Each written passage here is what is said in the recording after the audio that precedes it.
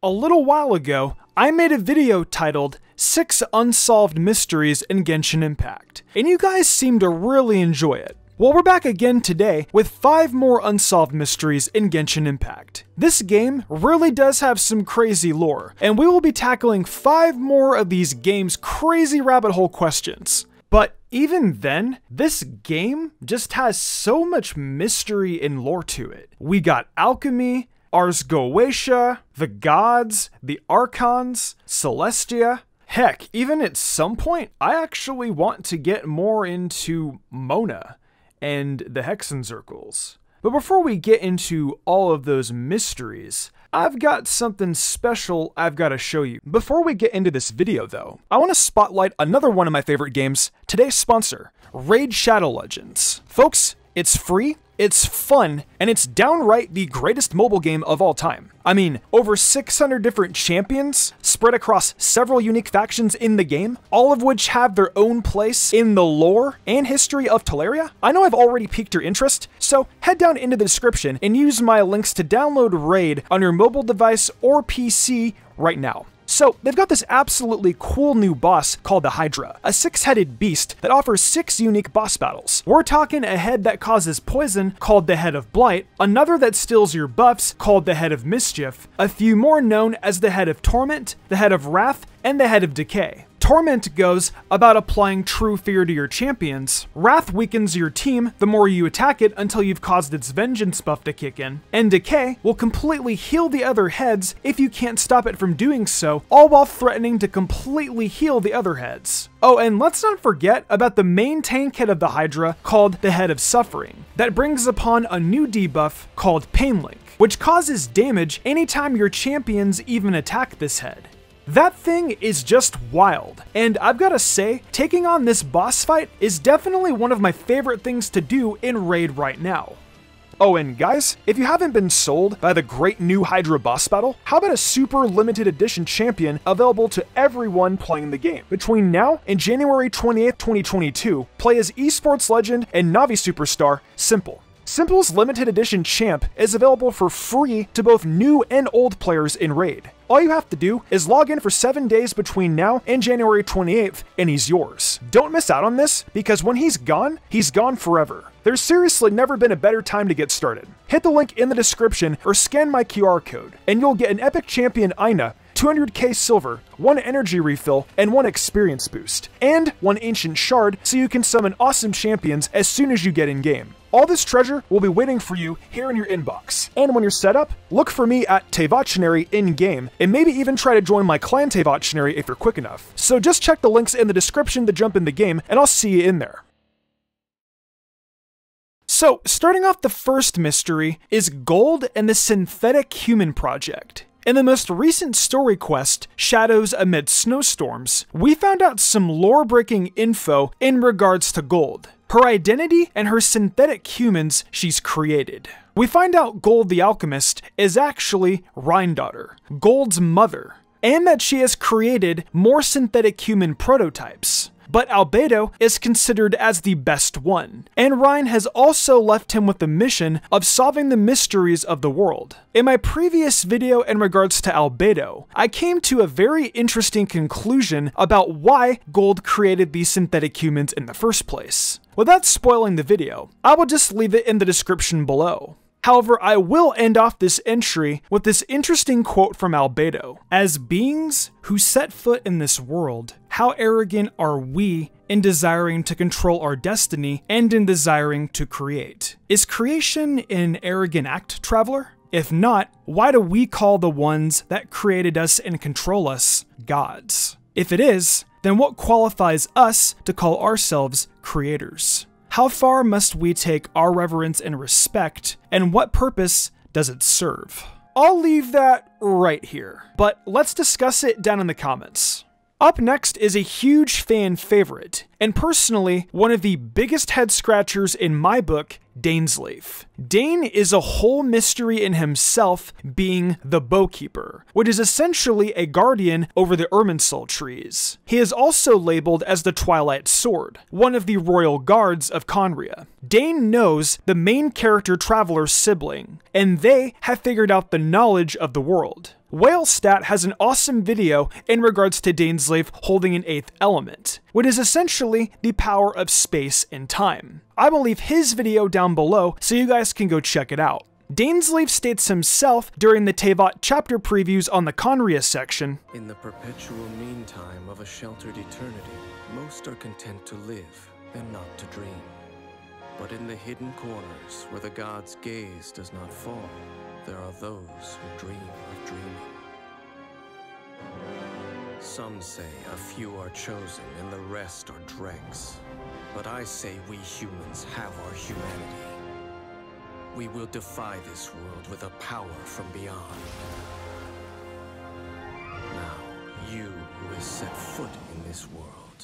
Maybe gold and the way how Dane restrains the Abyss Herald, the way how he runs in after the Traveler's sibling, and the way how the MC sibling describes to the main character, "We have always had enough time," really just makes me think the God of Time may have helped the inhabitants of Conria develop this power. The people of Conria dream of dreaming, while others are content of living in the current world, oblivious of what's actually going on. Conrians questioned the logic of how the world is, and this just seems like a giant simulation, and only a few people have realized this. Some examples being the Traveler's sibling, and even perhaps Dane. Maybe the synthetic humans were meant to be used as an army to fight back against the Divine, in hopes to have multiple beings harness this power, as I mentioned earlier. I really want to tackle Dane more in the future, as I have some wild claims about him. This is honestly one of the topics I want to discuss the most. Let's get some comments about this going.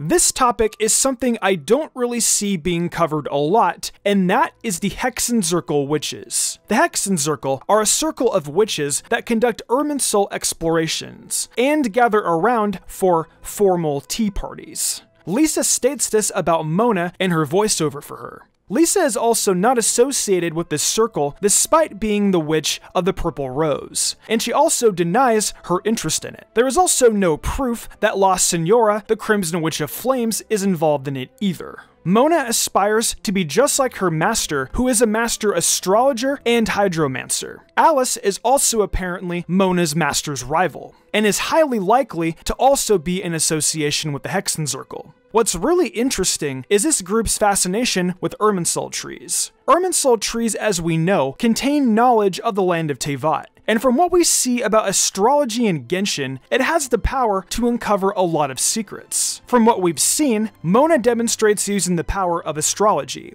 She is able to tell if a person is lying, can sense their intentions from a single glance, and is able to view a person's traits just from knowing what their constellation is. Bottom line, having this skill must have taken a lot of studying to learn. The Hexenzirkel crave knowledge in every aspect, and going on Irminsul expeditions definitely has to have something to do with this. The ley lines hold the knowledge, and to expand their repertoire, the Hexenzirkel hold expeditions. To be honest, maybe that's where Alice and Mona's master could be right now. I want to take a further dive into this category at some point, because I barely see anyone talking about these witches. The penultimate mystery today is something I mentioned in my last video, and in my Celestia secret video, and that is the civilization of Salvandagnir. Salvandagnir was an ancient tribe that once lived on the lush mountain of Dragonspine. For a while, this tribe and civilization flourished, enjoying the blessings of Celestia. This kingdom had a large white tree, and the priestess of Vindagnir gave birth to the princess beneath that tree. She was granted the blessings and was also given the ability to see the future. She had a dream that one day a black dragon was filling the land with a scarlet poison, and therefore took it as a bad omen. Years after the birth of this princess, however, the heavens dropped the Skyfrost nail on this once prosperous lush nation, thus causing a vast blizzard covering this place to turn into the Dragonspine we see today. In one of the more recent updates, we make our way over to the mysterious island known as Surumi, where we meet a tribe of ancient people who are in a sense in the same predicament as Salvandagnir. Their nation was destroyed by the Thunderbird, as her best friend, Ru, was used as a sacrifice for her, causing her massive rage and destroying all of the people. Underneath this island, though, are murals depicting the Skyfrost nail being dropped on Dragonspine. There are also other markings and such around that illustrate a lush green mountain. In Dragonspine itself, there are a few murals pointing to a higher being, giving these individuals with crowns on their head a blessing of some sort. They also show what Salvin Dagnir used to look like before the Skyfrost nail was dropped. And in the third one, it shows Celestia dropping the nail down. There are reasons why these murals are here, and it seems these people wanted to pass a message to anyone that finds these places as a way to pass on knowledge of what the old world used to be like. It seems their goal was to pass down knowledge so that this information would never get lost. The same can also be said about the way how Irminsul trees pass down knowledge too. There's a reason as to why we get artifacts from the Irminsul trees. It's to pass down the knowledge of the past. The goal is for us to find out this knowledge, and to see through Celestia's facade. Alchemy plays a part in this too, and I honestly believe these domains are alchemy labs. Resin activates these trees, and we learn of the past. I can go on about this for hours, but for now, I'm going to leave it at this. Lastly, I want to cover what people probably consider one of the biggest mysteries of all in the universe of Genshin, and that's our favorite floating pet, or emergency food, Paimon. Have you guys ever wondered why she acts like a child? It's like she's seen the world before and has some knowledge, but she is also very naive, childish, and oblivious at the same time. There are tons of theories and speculations going around as to what Paimon could actually be. As I've mentioned in a few of my past videos, Ashikai has a theory in regards to Paimon being a Starkeeper. I will leave her video down below. There's also the idea of her being the god of time, and how there are ruins dedicated to the god of time in Mondstadt. Having the power of time is a busted thing to have, especially in the land of Teyvat. This power is unbelievable. I believe that the people of Conria actually learned to harness this power of time and space, and Paimon could perhaps be the entity that helped them do this. The MC sibling mentioned something in regards to always having enough time, and Dane's powers are very reminiscent of powers like that. I can also say, whenever we pause the menu, it's like time stops, and we have the power to move time using the clock. So this indicates Paimon could have these insane powers, and how she got into the state she was in was that she provided Conria with powers like this. Or they learned how to use these powers through some other method. This is merely speculation though, but what really got me was how she was depicted by Albedo during Act 2 of Shadows Amid Snowstorms. If we take a look at how she is painted and the expression she has on her face, it almost seems like Albedo is painting her in a completely different light than what we see her as now. She looks a lot more distinguished in this piece of art, and it makes it seem like Albedo knew her at some point in his life. I know Albedo doesn't have any memories of Conria, but remember that Albedo does possess everything Gold knows, and perhaps even has some of her memories. Paimon in this image also has that Mona Lisa effect on her that I can't really explain, but I can just tell that there has to be some kind of strong connection here. One more thing too is her attire and how it's similar to Dane's. With these aspects though, I don't think this is something we should overlook, and I think it's something we as players should observe very carefully. Well, that wraps up 5 more unsolved mysteries in Genshin Impact. Honestly, the next video I want to dive into are the Hexenzirkel Witches. The Hexenzirkel Witches, the Irminsul trees, past knowledge of this world, these trees and individuals who depicted these murals are trying to teach us about the past. It just further insinuates that this world of Teyvat is a facade, and Celestia is deceiving everyone. But you tell me though, what are your thoughts on all these mysteries? Let me know down in the comments below. I love the lore in this game, and I can't wait to keep playing detective. Until next time though, I think I'm gonna wrap this up. Thanks for opening the Teyvationary, and with that said, I will see you in the future for more Genshin Impact content and lore.